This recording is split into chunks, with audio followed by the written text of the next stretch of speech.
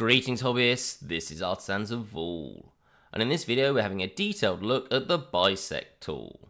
So this is a tool that's in Blender as standard, but it just doesn't really get used enough, and I'm as guilty as anyone of this. I often use the wrong tool for a job where the Bisect tool would be better. For example, if I go to any edit mode and decide I want to cut off, let's say, a corner of this, I'll press K to get a knife tool, click, go there, C to cut through, click, space to confirm it, there we go, and then I'll select that vertex, delete it with X, and then do something like select those, and then press F. And we've got that done.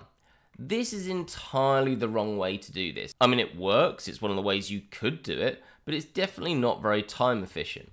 Instead, what you should be using is the Bisect tool, and this is actually found with the knife tool. If I come down to where the knife tool is, we can see this icon that makes sense for what the knife tool is. We also have an option if we click to do the Bisect, and that gives a very nice image of what the Bisect tool does, so you can probably guess what's going to happen already. All I'm going to do is click and drag, let go, and then in this instance I want to clear the outer there and I want to fill it. There we go, and we've got that done. Much easier, much more efficient. Let's have a quick look at this tool and what all the different options do. So let's come back out of this. So first thing that we need to understand is that this will only work on faces that are selected. So I often find this easier to go into face mode.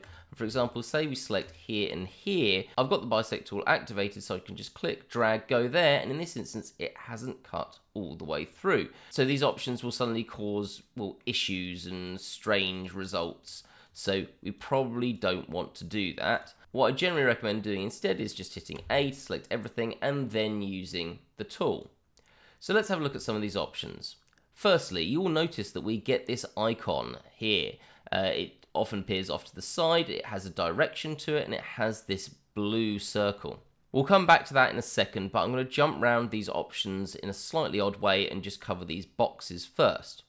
So, clear outer means that we clear everything that's in the direction of this yellow arrow. So in this instance, we cleared everything that's on the corner of this cube.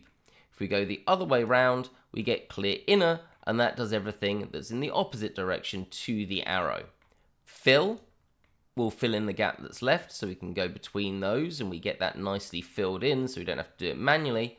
Interestingly, you can also click everything, and you get a cross-section through your shape, which can actually be quite useful for certain things to have that perfect cross-section, but obviously we've lost the rest of the object. Okay, with that covered, let's have a look at the options at the top. So this shows us what's called the plane point and the plane normal. Effectively, this is controlling where our cut or our bisect is. Effectively, this yellow circle here tells us where that plane is, and the blue circle tells the rotation. So we can move this yellow part around, and that will move it side to side, or we could rotate it with the blue part so we can change the direction. With that, we've got quite a nice level of control, which is pretty good. Now, the way to think of this is like that the yellow circle is, well, a plane. If we just come out of this and Shift A and bring in a plane, and then let's scale it up and rotate it round, we're sort of saying that there is a plane somewhere here. This is going to be annoying to get exactly right. That's pretty close. That is cutting our object. And that is what the Bisect tool is using. Let's just come back and do that again. So we can also control this without using the icon, using the options here. For example, I quite like moving the plane point to the origin, and then we can just start from there. But again, this will just work by if I move the X, it will move it in the X direction. Y will move it in the Y direction, though in here that's very similar if we have a look.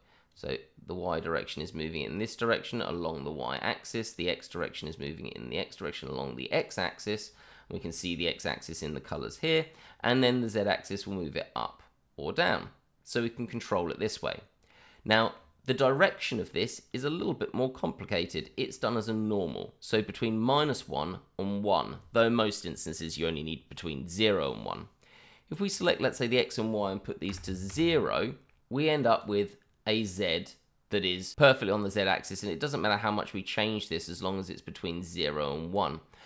And that means that it's now perfectly horizontal. And again, we could move this along the Z-axis to get a cut, which is really nice. But what we can do is say that we want to involve the others as well, and this becomes effectively a ratio. So let's say we wanted it to be at a 45-degree angle. I could turn my y up to 1 as well, and we now get a 45-degree angle between the y and the z plane. So effectively 45 degrees across the x. We could take that y, instead go to -1 and do the 45 degrees the other way. Now, what's interesting here is because this is done as a ratio, if I put this as -0.5, it's now, well, half the amount. But if I put the z as 0.5 as well, it goes back to 45 degrees because as a ratio, they're still equal. So we just need to bear that in mind. I generally find it easiest to put one of them up to 1 and then just manipulate the other one the amount I want. For example, if we come to the side here, at the moment we've got this at 45 degrees, so we've got basically 90 degrees versus 90 degrees fighting against each other. But we could just rotate this round to, let's say, -0.5, and now this would be, well, half 45 degrees, so 22.5. This can be a little bit annoying to play around with, but it is something that does, in theory, work. I think I'd probably rather have this as degrees, but I guess mathematically there's probably a reason for this. Now, the last thing that I wanted to cover is this box at the bottom, which is the axis threshold. Let's just move this slightly off-centered, and then let's rotate this round to here. In fact, let's do that, and we'll move this more on the Y. So this axis threshold is effectively saying snapping. Okay, it says, if we put it over it, preserve the existing geometry along the cut plane, but you can just think of this as snapping. If we imagine here we're getting a vertex at this point and a vertex at this point, this point, and this point, what this will do is this will snap. Let's actually manipulate these a bit more, so we'll go there. What this will do is snap to any nearby vertices. For example, these two vertices, which we can imagine here, are relatively close to each other. So if I start scrolling this up, eventually we'll get to the point where this is going to snap. There we go. So that is now snapping there, but it isn't snapping on the other ones. The next closest, well, actually these two are fairly close, so let's just keep bringing that up. Eventually we'll get to the point where one of those, there we go, that one is going to snap as well. So this helps us to control our point by meaning that it snaps to any nearby geometry. For example, if we wanted to, we could say, oh, okay, I definitely want to connect to that corner here, but I want it going somewhere down here. So I could just use the bisect tool. Let's just come into X view. Let's go into vertex mode. So I want it connecting to these, but not down here. So I could just select everything, use the bisect tool, come to, let's say, there, and then up this till it joins to those points, and then fill clear outer. So we get quite a nice bit of control over this. The other thing that we can do when we're doing this is if we draw this, press Control, and that will activate this snapping, which is at 5-degree increments, I think. 1, 2, 3, 4, 5, 6, 7, 8, 9. Yeah, I'm going to call that 5-degree increments. So you've got that other option there if you wanted to do this at a perfect angle. So there we go. That is the bisect tool. So hopefully you found that useful. If you think the video is worthy, hit that like button. It helps other people see it. And if you want to get these videos a week ahead of time and ad-free, there's a link in the description to the Patreon, and any support there is massively appreciated. It's the patrons that give me the time to make these videos and edit them to be able to put them up. Have a great day, guys.